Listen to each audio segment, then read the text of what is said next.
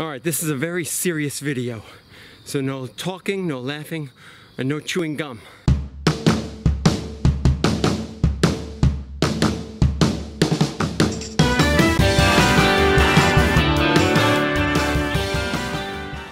Okay, today I'm going to do a review of the 4th Arrow fluid head, the carbon arm, and the shoulder attachment to the tree. And I'll start at the tree and work my way out. Let me just say that I'm only a foot off the ground, not even, so no shoulder harness today, but don't sweat it, I'm in good shape here. So the very first time I used this, I've been using this for a little over a year now, and the very first time I attached this to a tree, I had kind of an irregular bark tree, and one of these fins, when I tightened up the strap here, the fin actually bent, because all 4 fins weren't securely attached to the tree because of the way the bark was. So that was kind of disheartening that bent. I just kind of bent it back with a pair of pliers when I got home. Not really a big deal. I really haven't had much of an issue since, but I am a little more cautious about it now, knowing that metal's a little on the flimsy side at that attachment point.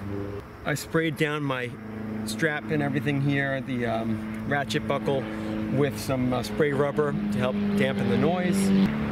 I also sprayed the whole shoulder system, the ball socket and everything. I took it apart and sprayed it all with some green paint because it was a shiny silver before, and shiny silver in the woods, it just doesn't cut it for me. So I have not had any issue at all with the smoothness of the ball joint or anything. I used a little bit of spray paint, perfectly fine. I would recommend that to anybody using this system. I think the little arm here to tighten, there's an arm that you use to ratchet down and tighten the shoulder in place. That works well, except for that the string it came with was not ideal, and once in a while the arm would fall out and clank around, and that's never good.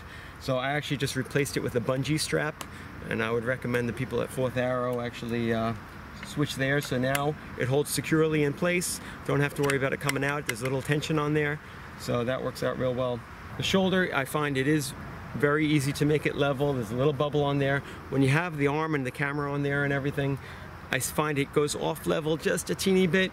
So I just overcompensate for that when I tighten up the shoulder now so that it remains level. And I find that portion of it good. I will say that I think this whole arm in general is made for a heavy duty camera. I'm using a little consumer camcorder that I take with me in the woods. And it's almost a little bit of overkill for that, and I wish that the people at 4th Arrow made like a lighter version of this. I think it would suit a wider range of people, the weekend warrior filmmakers, who want to have a little fun and video what they're doing.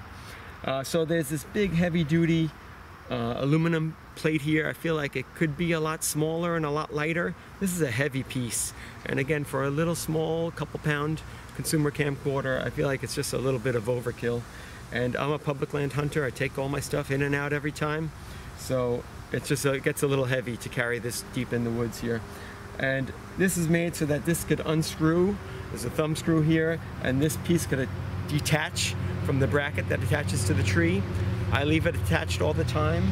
I don't want to mess with too much stuff when I come in the woods. I want to set up and be ready as quick as possible. So I leave this attached here. Also, I put a little glue at the bottom of that screw because it was real easy for that thumb screw to just unscrew by itself and pop out. So it takes up a little more room in my bag that way, but for me, as a public land hunter, taking everything out each night, this just works out best for me. You'll see I have 3 arms. The carbon arm actually just comes with the 2 arms, 1, 2, but I did get the extension piece as well. I bought this extension arm at the Harrisburg trade show last year, and it actually, when I brought it home, it didn't fit into the shoulder, much as I tried. And I think it was just because it was an early production model or something, and maybe the kinks hadn't all been worked out yet. But I will say the people at 4th Arrow were very helpful, very good customer service, so thumbs up for that. And they sent a new one out to me, no problem. The extension, it's very helpful. I did have a deer last year walk around to my side, and the 2 arms weren't enough to get all the way around there to film the deer. I mean, I barely got it on camera, but it was a stretch to try to make it over there to that side. So I'm kind of excited about the 3rd arm, being able to reach all the way around the tree without any issue. But the flaw that I see is there's this little extension bracket that the bolt from the top limb goes into. And I feel like that was a mistake because it's so high. It makes this whole thing like, I don't know, another 4 or 5 inches high. And when I'm sitting in the tree, sometimes you want to just film without having to stand up. And now the camera's so far above my head, it's like not even in this screenshot, that it's hard to see the camera and see what's going on. I almost have to stand now to be able to record, which I'm not crazy about. If there's a deer mulling around for a half an hour, I really don't want to have to stand to film it. So I feel like they should have just copied what they did on this arm and rigged this up so that you could put a bolt right through to the bottom and not worry about this extra extension here. It just makes the thing too high. Maybe not 5 inches, I don't know, 3-4 inches, but still too much. All right, the carbon arm itself is great. Also, would have been nice if the extension arm came in carbon. You know, you have a carbon arm, would be nice to match the extension. Oh well, what are you gonna do? The fluid head, I'd say it works pretty good. Again, I think it's made for a heavier duty camera because in order to make it fluid, I almost have to loosen these knobs up as loose as they go, because for my little camcorder, otherwise it jerks a little bit. And it's so loose that I'm concerned it's just a matter of time before these pop out. You know, they just basically unscrew themselves in a heartbeat. So it's a matter of time before I lose those. I wish that, again, they made this suitable for a little lighter duty camcorder and suitable so that these parts weren't so easy to lose. So overall though, I'm satisfied with this product. I did look at the Muddies before buying this. Muddies I thought looked a little heavy and a little bulky. I still feel like this is a little heavy and a little bulky. I feel like they should pare it down a bit. But overall I am satisfied. You know, I've had no trouble other than the extension arm that was replaced. And, well, okay, I've had a little bit of trouble. But overall, I'm satisfied. A little pricey, I will say that. But once in a while, you gotta go for it. All right, hope this helped you guys out. Have fun out in the woods, go catch some deer. All right, one last thing to add. The original carbon arm I bought came with a knob here that was a little smaller than this one. It was completely useless. It, I guess, is meant to tighten up the socket a little bit so it doesn't blow around in the wind. Like, it moves pretty easily right now, and sometimes you don't want it to move quite as easy.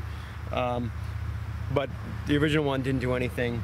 When I got the extension arm, it came with this one here that you could use the same ratchet for to tighten it up. And that does help a little bit. It seems like it stiffens it up a bit.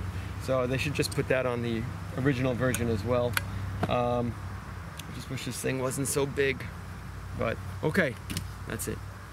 All right, so one more quick update is that as pretty as that carbon arm was, I wrapped it with some camel cloth, held together with some hot glue. Camo's just the way I roll. Also, right after I made that last video, a friend of mine texted me to say that Fourth Arrow apparently did just come out with a lighter version of this arm, so you might want to check that out online. I wish they came out with it 1 year ago, but it's all good. Now that's it.